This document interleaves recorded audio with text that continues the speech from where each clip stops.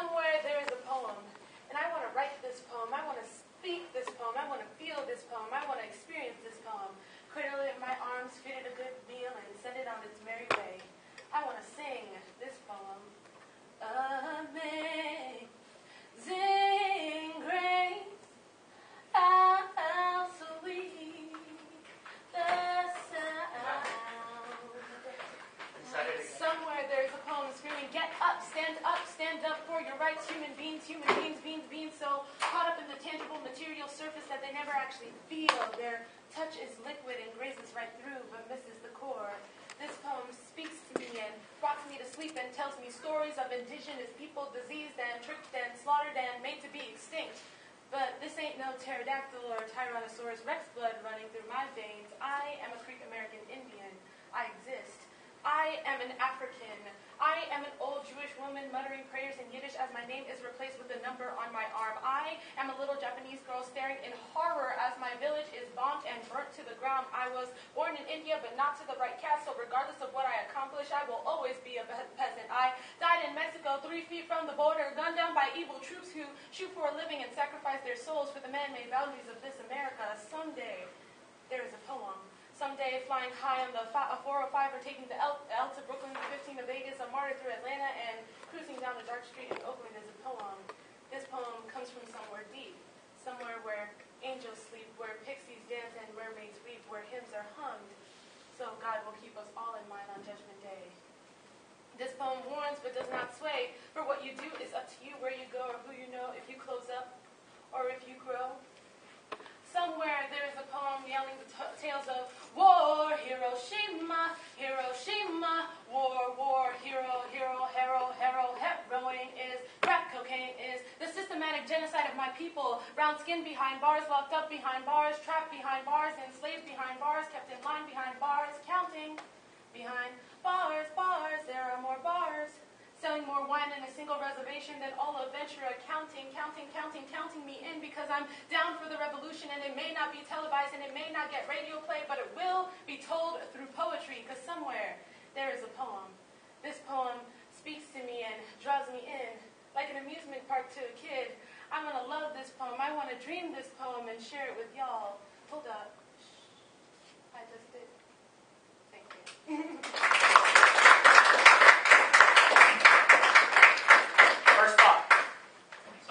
First thought about the poem. Different from what I said, usual. Different? Why different? Well, I guess I'm just not familiar with performance style. First thought about the poem, the content. It gave me massive chills. Massive chills. Why? It was very, very moving. It connected with me emotionally. Why? Why do you think it connects? Evan. I don't know. I think it's designed to convey a message in a different way.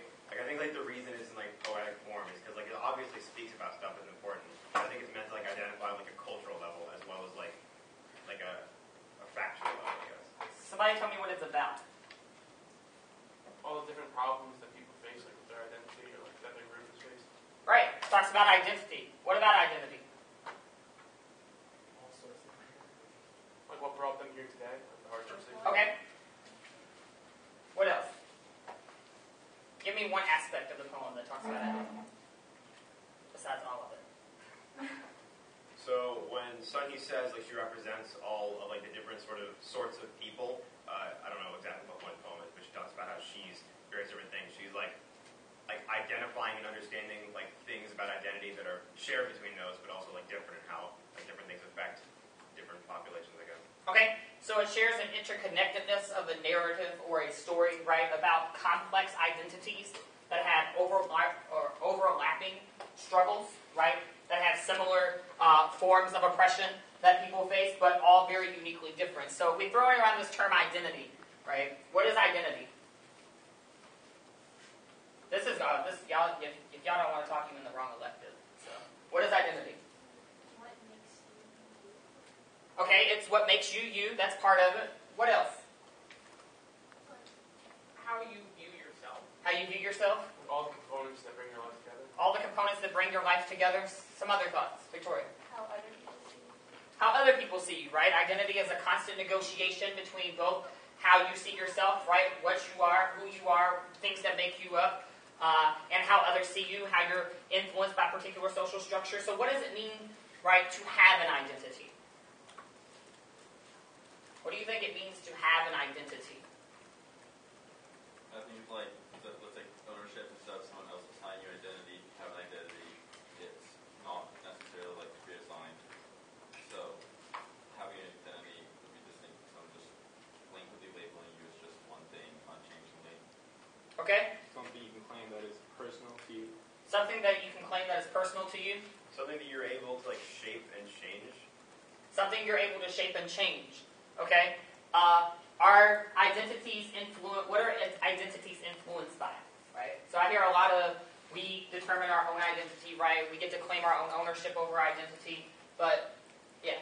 I would say identities are influenced by stereotypes and culture. Okay? It's influenced by stereotypes and culture, right? It's influenced by the way in which structures are in place. Like what society dictates. Right, what society dictates, right? So your identity is always in that constant fluctuation, right? It's determined by different factors, right? So it's not just the ability to have ownership over something or have ownership over who you are, right? But to understand that particular, your particular body, right, is situated into the society, right? So we use this phrase then, identity politics. What do you think? So we've defined identity. What is politics? Come on, y'all debate, folks. Someone that hasn't spoken to me. Shreya, what is politics? It's like intercourse that happens like between people talking about issues, I guess, in the world. Okay, it happens between people, but what do you mean, like, when you say, right, like, something is political, what does that mean? I guess it's a certain amount of controversy. Maybe it's like views on both sides. Yeah, there's controversy around it, right? To be political, right? What do we mean? Like, so, you know, we elect people, right, et cetera, right? Things go, laws get passed, right, in politics, right? What is that? What is the implication of that? Conversate about structures within the society that you live in. Okay, yeah, it's a negotiation between the society. So, what does it mean then when we say identity politics? A negotiation of how our identity is within. Yes. Identity politics is the politicization of our identity, right? How our identity is structured within society, how we are influenced. So, I'm going to start with giving a little bit of a brief background as to how identity politics comes to exist, and both identity politics and intersectionality, and then they're going to talk about specific ways in which we kind of influence this within the debate space and kind of how that works. So, identity politics as a term has come to represent a wide range of political activity and theorizing founded in the shared experience of injustice of members of certain groups in society. What do you think that phrase means? Comes to represent a political shared experience around marginalized groups of society. In between all marginalized groups, there are certain structures that oppress them, and therefore there is an interconnectedness within their oppression. Okay, what do groups unite around? Do they unite around political ideologies? Unite around suffering. Okay, maybe suffering, right? What else do they might unite around? A common culture. Okay, yes, a common culture, right? A shared group identity. Do you think beliefs might be something that people would unite around? Would that create a form of identity politics? Maybe like they would not unite around. So groups oftentimes do not organize around social beliefs, around political ideas or strategies, but instead around a marginalized group identity, right? Something that makes you different in society. So McPhail writes this article, and I'll send your lab leaders the kind of bibliography of the authors I reference. McPhail writes this article. He says that people are categorized into groups based on particular attributes or social identities. Group identity is viewed as both the source of oppression and a potential site of liberation. These group identities are used as categories of analysis for theorizing, conducting research, and planning political action, as well as informing social work practice, policy, and education. Right? So what McPhail is saying is that people unite around particular shared identities, right? Who they are, what that means, and from that shared group identity, formulate into political action, formulate into political thought, formulate into kind of radical ideas, etc., right? So, and inform every aspect of society. So let's fast forward a little bit. How many's ever heard the term intersectionality? Somebody tell me what it means that hasn't spoken to me all the way in the back. Like an intersection between two marginalized or multiple marginalized groups. Like if you exist at a crossing of like paths, and your experience is like always influenced by all of those, like the fact that you were part of all those marginalized groups. Okay, sure. That is one definition, yeah. Intersectionality would, for example, say there is a unique oppression for the black woman because she's not only woman, but she is also black. Okay. Those are two different types of... That poses a question, which is, what makes up our identity? What are some things that make up our identity? Give me one. Class. Class. Okay. Can we write this? Class. Race. Gender. Sexuality. What else? Ability. Huh? Ability. Okay. Affinity. Religion. Anything else?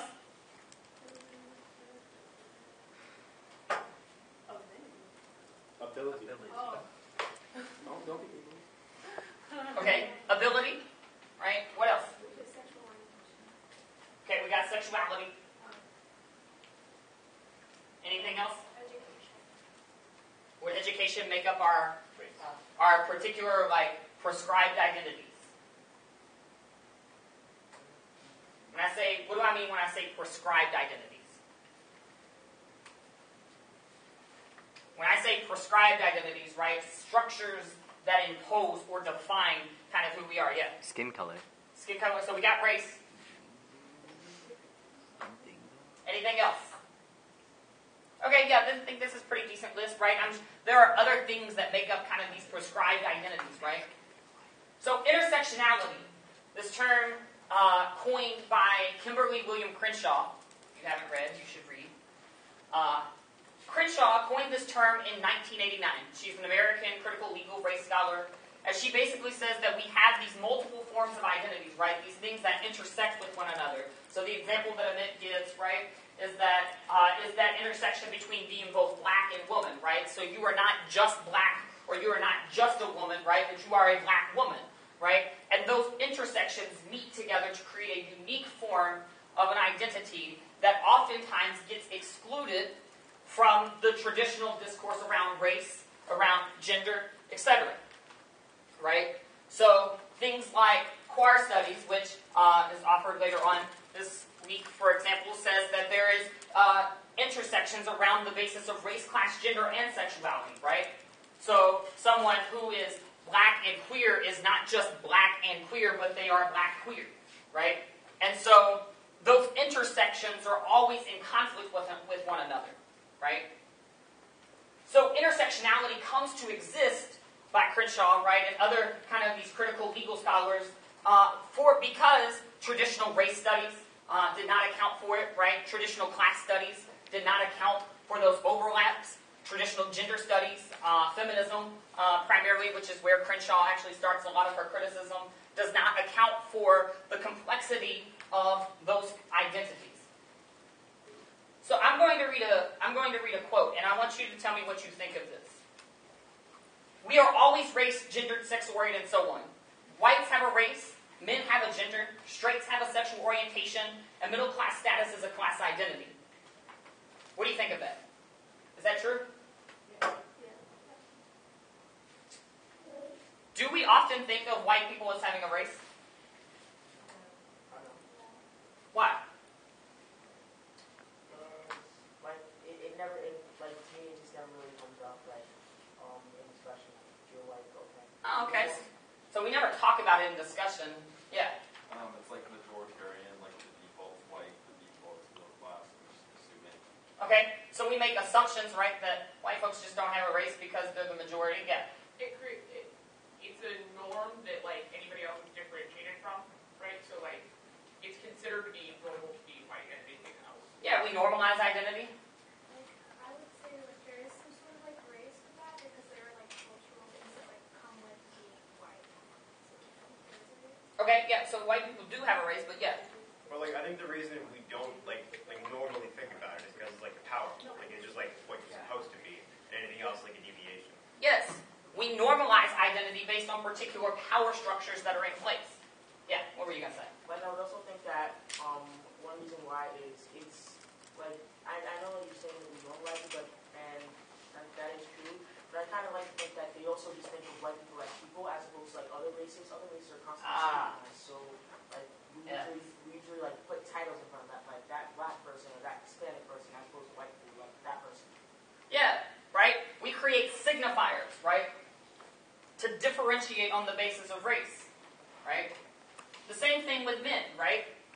We assume, right, in regards to gender, right? Men don't have a gender, right?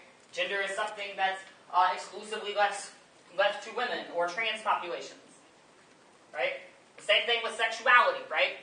We tend to assume that straight people don't have a sexual orientation, right? So the popular phrase, right, you chose to be gay, right? The flip side of that, we don't ever say you chose to be straight, right? So we normalize these particular identities in society. So to continue, the quote says, what tends to hide these particular identities from careful inspection is the fact that each is defined as the norm in the U.S. Consequently, those who are the norm are often unaware they are privileged.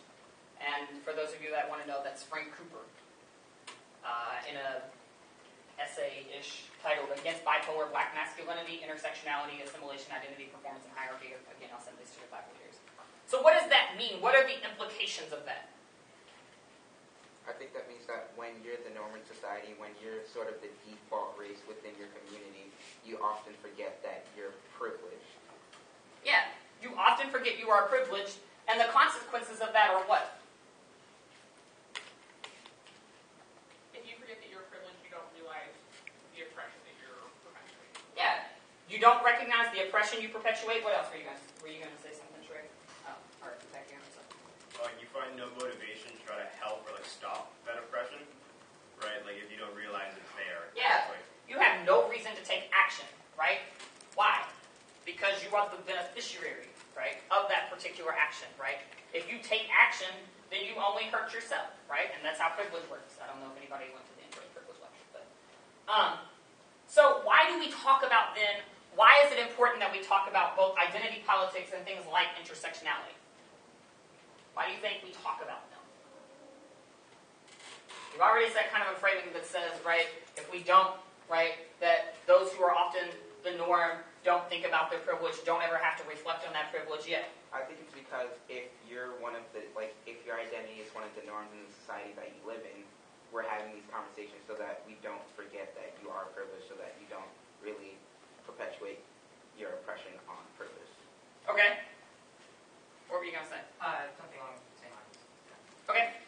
Yeah.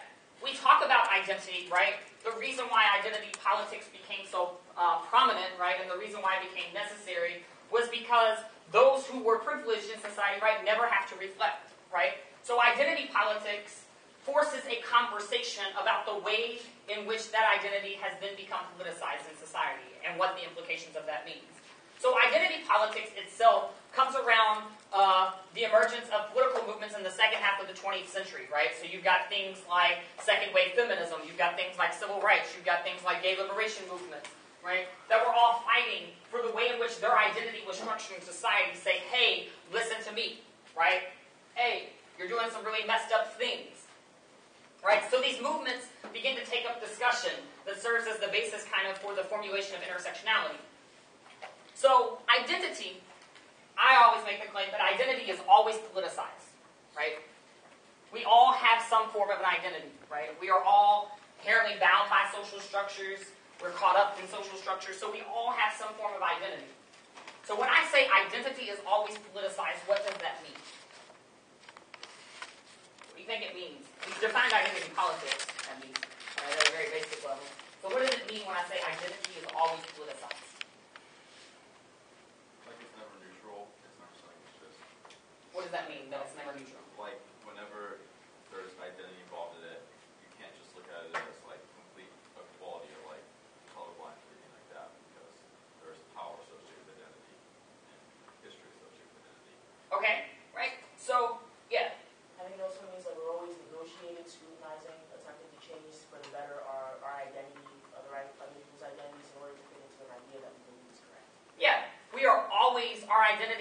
always in constant flux. It is always in constant negotiation, right?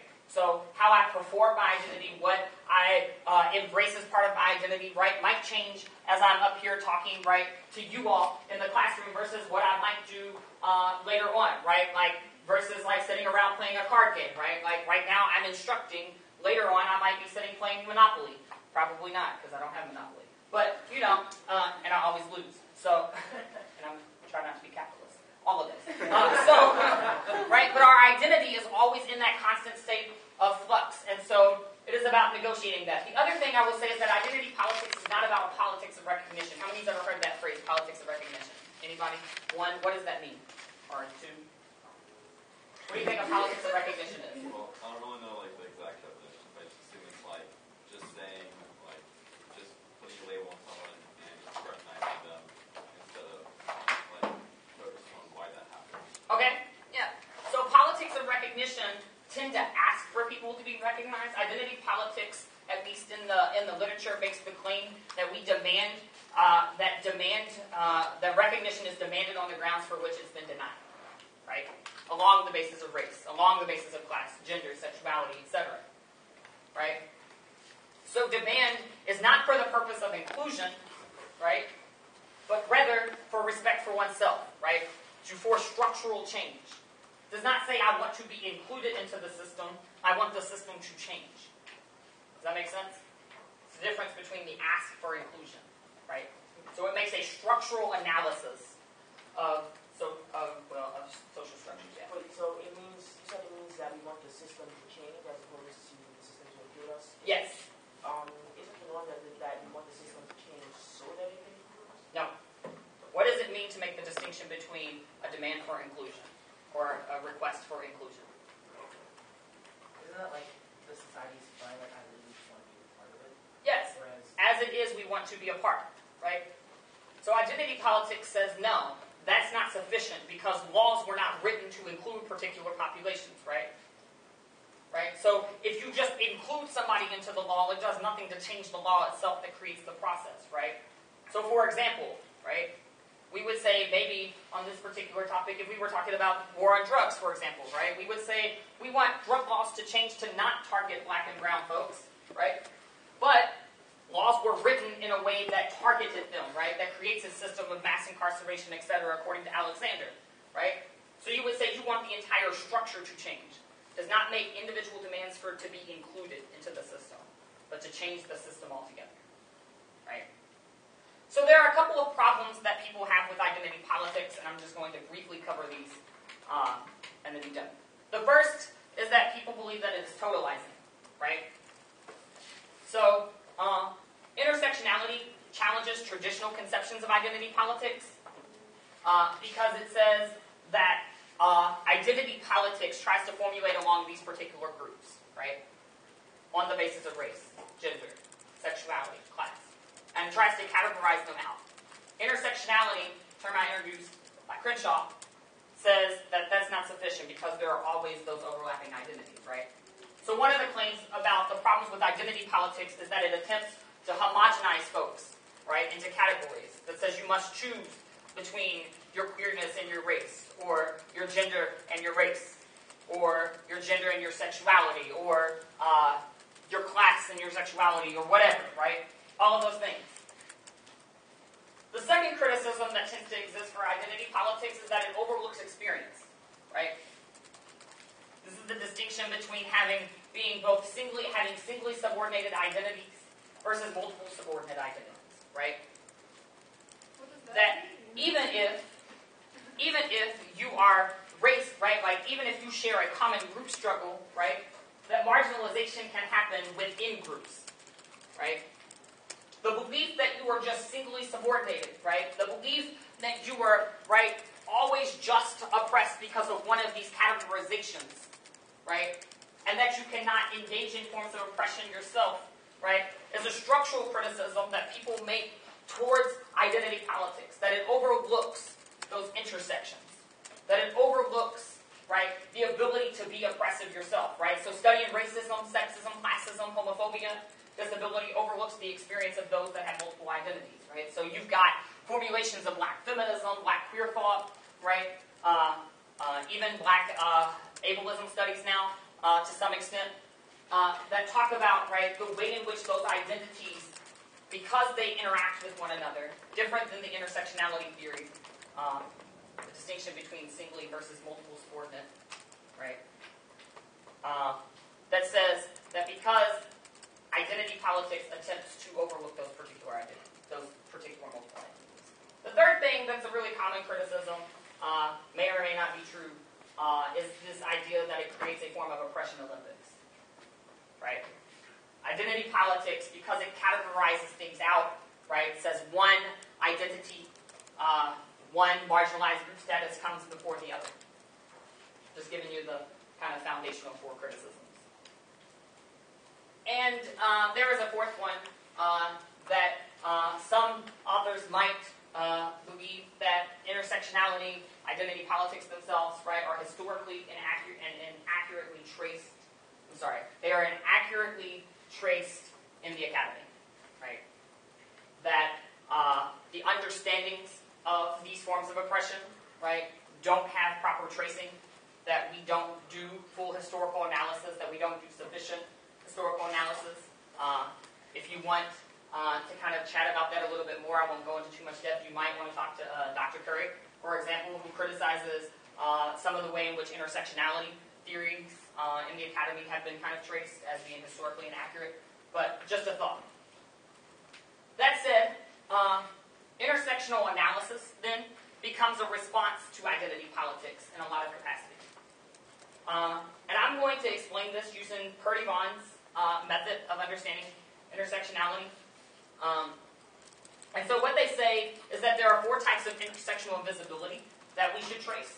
The first is a historical invisibility, right? The way in which marginalization of intersection or intersectional experiences happen on the basis of historical narratives, right?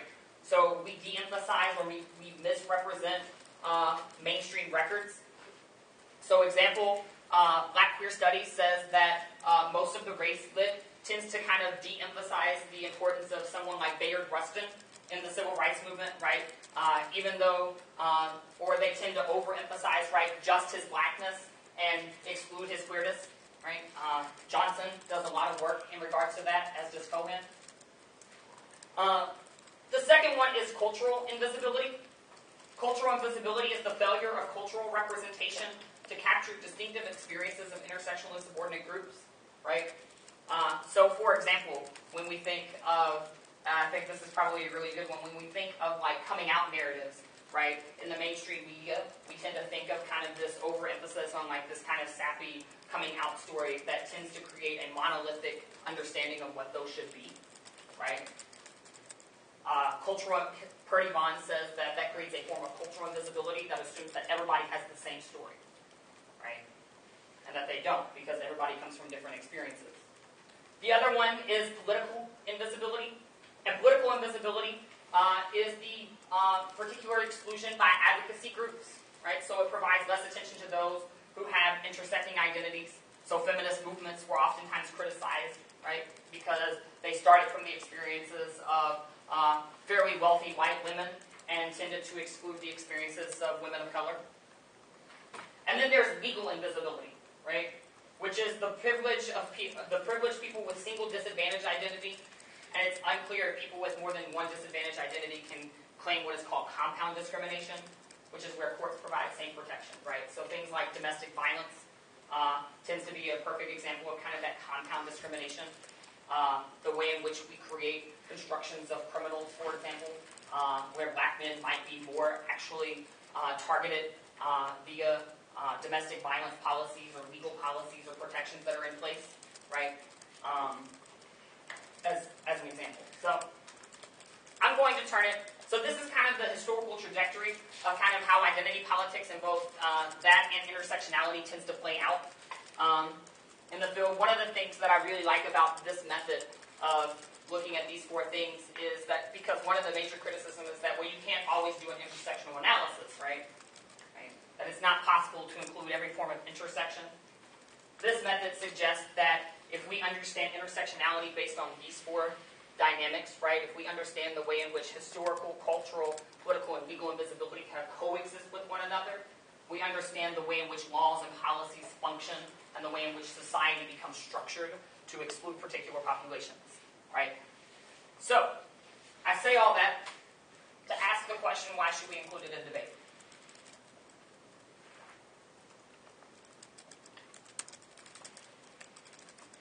And silence. Yes? Like, debate is a lot, like, specifically race studies and stuff, so it doesn't apply when you're excluding from those. Okay. Well, I can look at it in two ways. The first way is like respectfully, debate is like one of the only spaces where everybody like has to listen to what you say, and where people like have the ability to share their ideas, and like even if people want to think about it like on a strategic level per se, people are always like more confident and they always like care more about something when like, and they maybe truly identify themselves when they get to read more about it, and like in that sense. Okay. I would also say that it's included in debate simply because debate is like a study of how different issues can affect us, whether affirming or negating a certain issue is going to affect us. We need an identity to be able to understand who we are and how the policies relate to us. Yeah. Right?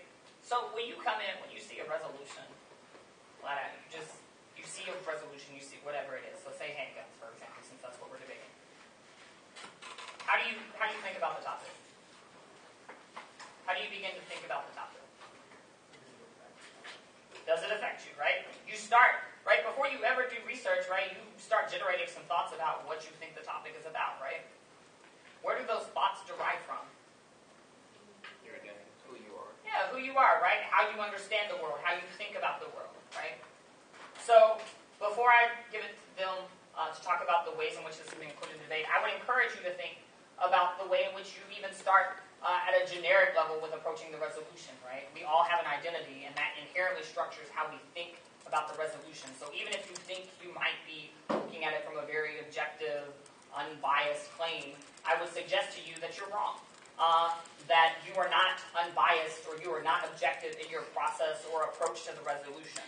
Everything you do, every active decision you make in a debate round in regards to the topic, the things that you say, if that means saying theory, if that means running framework or CAP or whatever else you might run, right? Those are conscious decisions that you make that are inherently structured about based on the premise of who you are, right? How you approach the world. So I'm going to turn it to them to talk about some of the ways in which these kind of discussions have both infiltrated debate and become a part of debate themselves. So, Rodrigo and Sunhee. Yeah, I think the first thing that we should return to is the idea that identity is always politicized. Because while it's true that everything you do in a debate round is a conscious decision that is informed by your identity, before you even make that decision, the way that you exist in a debate space is already tinged by your identity, right? So the way that you read the resolution, before you make a conscious question of how do people relate to this, is informed by how you subconsciously relate to it, right? So the notion that identity is always politicized means that injecting identity into the debate space is a bit misleading because your identity is always part and parcel of your engagement with the debate space, right? Every time you enter a room, your engagement with the resolution, with the arguments in that room, and even like your opponent and your judge is directly informed by every one of these things that we've talked about out here, right? Some people cannot read as quickly as others, and that means that before they make a conscious choice to engage with the resolution in a certain way, they'll always start from a structurally different place, right? Which means that your identity is always there. It's just a question of whether you choose to make it an explicit part of the content of your arguments. Does that make sense? So, what are you doing? So, like, for example, like a common example of what identity politics that we have seen within the debate space would probably be in regards to arguments about feminism, arguments about notions of gender, or arguments about race. So specifically in the context of feminism, whether it comes from the traditional view of the original movement, which can be associated with white middle-class women, their argument would be that patriarchy is the most important focal point, and that's the way in which we can break down different types of oppression. So rather than focusing on some abstract sense of what the resolution is talking about, they'll try to incorporate it in it, right? So for example, let's look at handguns, right, or the banning of handguns.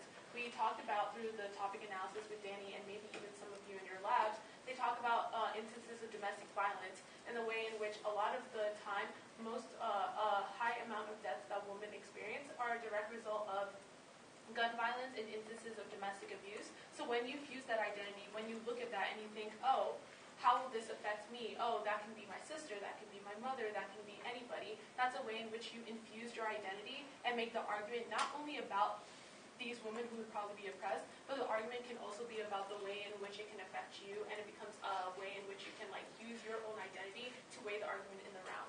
In the context of race arguments, and that's something I can speak more to because that's what I do within the round, I would use my identity as a black woman in order to persuade my judges. So for example, on the living wage topic, I talked about domestic workers and how most of them happen to be women of color, particularly African American women, and how there was no regulation over what they were doing. They don't get any, days off, they can't unionize, oftentimes they're kept away from their children. When I think of that, when I looked at the resolution, it was like, oh, well, I know my aunt is a domestic worker and she complains about this all the time. Oh, I know some of my friends' mothers who can never be home because they're so busy working for X person or Y person. I fuse my personal identity within the argument to not only say that, oh, this is an important issue, but this is something that can affect someone you know or even yourself.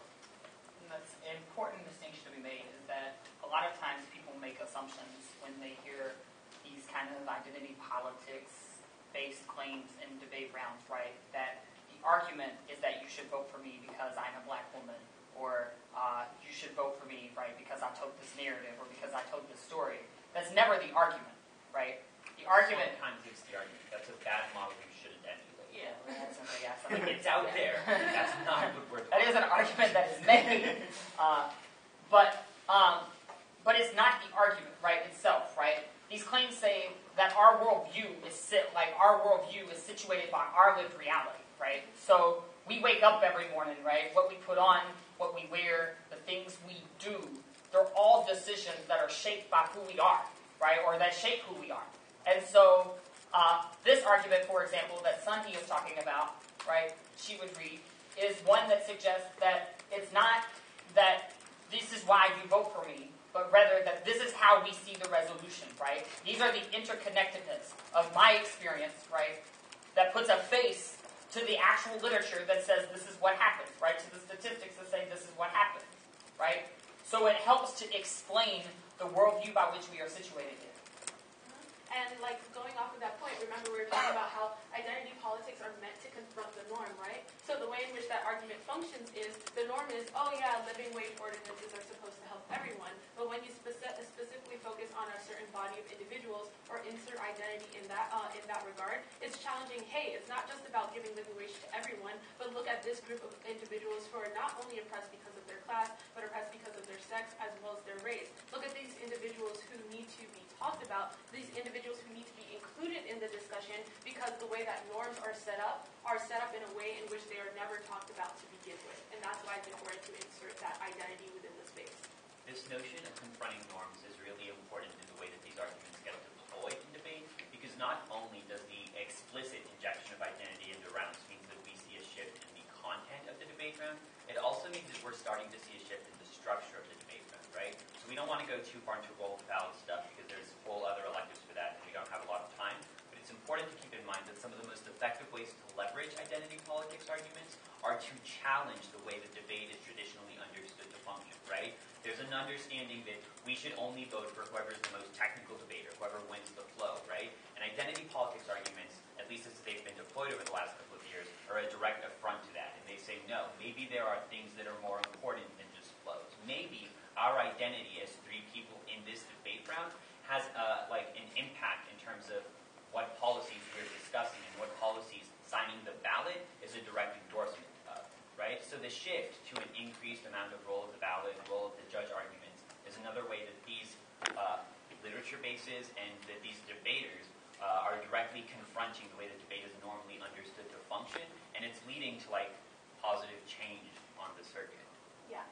Another way in which you can see both of these things manifested within rounds is, for example, as Vincent was talking about, intersectionality usually can be used as a response to static notions of identity politics. So, for example, sometimes in debates, for example, let's look at Wilderson, right? If someone runs a Wilderson Act and they're talking about the way in which we have to focus on race as the root cause of these different types of oppression, someone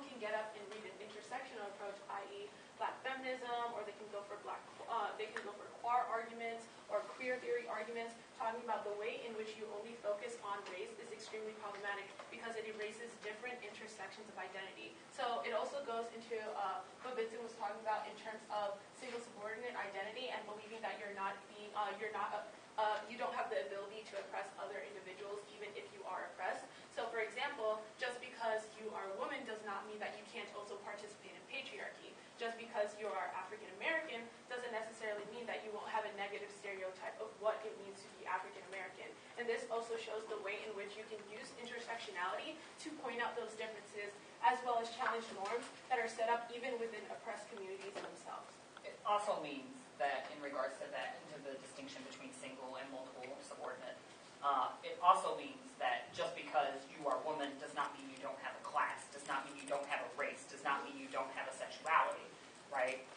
And those things, right? The belief that because I am this, right, I am not, right, then we're all the same, right? That all of us that share some form of oppression are all the same, right? The argument is no, because there are hierarchies of oppression, right, in the status quo. There are ways in which we tend to think about hierarchies of oppression, right? So just because I might be gay, for example, does not mean that I don't get benefits from my race, right? Does not mean I don't get benefits from being white. Does not mean I don't get benefits from even being male. And so those things, the totalization of identity that tends to happen, right? Intersectionality says we must challenge that belief. Also think it's important really quickly to jump back to these identity categories that we talked about and realize that any of them can stand as like valid literature bases on their own, but there's two distinctions in particular that we didn't explicitly mention. First is the distinction between gender and sex, which is an important one to be made in terms of like cisgendered individuals and transgendered individuals, because the privilege that you can gain from your sex does not necessarily correlate to the privilege that you can gain from your gender. That's just something that you should keep in mind. The two are not like monolithic and always combined. The second one is the distinction between race and skin color, because the value or like the privilege that you can get from your skin color is completely removed from that of your race, right? Like I have a very white skin tone, which means that I can pass as a white male, but that ignores a lot of the Mexican and like native Mexican heritage that I have, right? So there's a lot that I get to avoid in terms of my skin color, and that's a distinction that's important in terms of like discussing passing privilege, and it's just something that we didn't touch on earlier. So I want to make sure that's clear. Skin color and race are two separate things that give you access to different sources of privilege and different levels of society. Yeah. I'm sorry, how exactly did you word the difference between gender and sex? Gender? So I can get it down? Yeah, just really quickly. Sex is a physical thing, so there's a male body and a female body. Okay. Gender is literally the psychological component. So it's whether you identify as a man or as a woman. Okay. And then there's everything in between, right? It's not a binary system. There's male, female, intersex, which refers to a whole variety of things. Gender is based on the distinctions between performances of masculinity and femininity versus sex being the biological distinctions between maleness and femaleness. And also going off of what Important distinction, masculinity and femininity.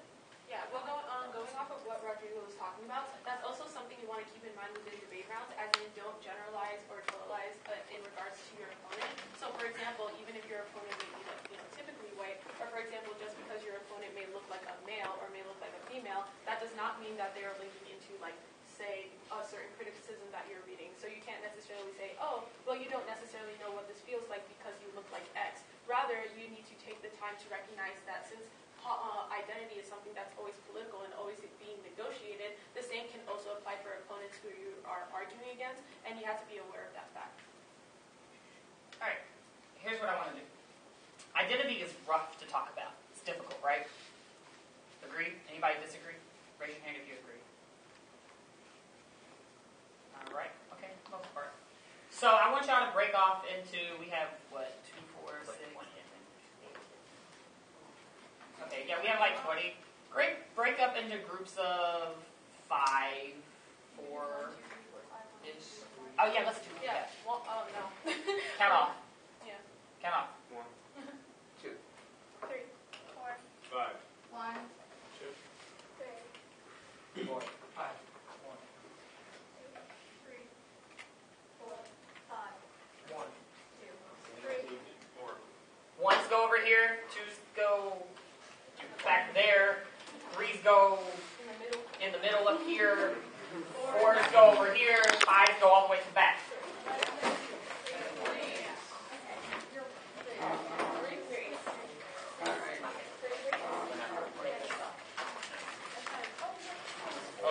Here's what I want you to do. Everybody Everybody listen. There are 3 questions I want you all to ask and talk about. 3 questions.